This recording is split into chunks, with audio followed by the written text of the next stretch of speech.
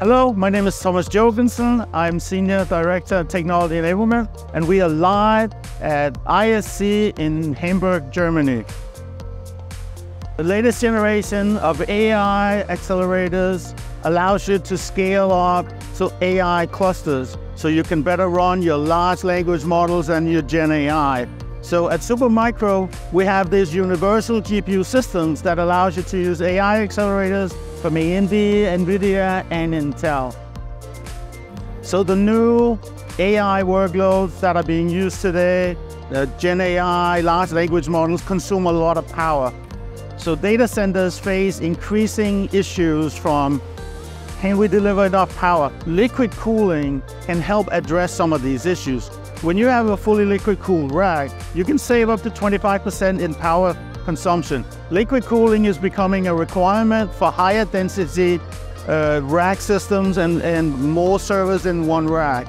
We have the Gaudi 3 server that is the very latest acceleration from Intel. We have H100 systems from Nvidia, and we have AMD's MI300X.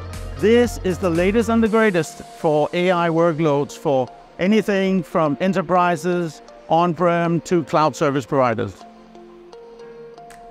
So to build the new modern data centers that can accommodate AI and AI workloads, it is very important to understand what is the requirement. So density, power, cooling, all these are very, very important factors.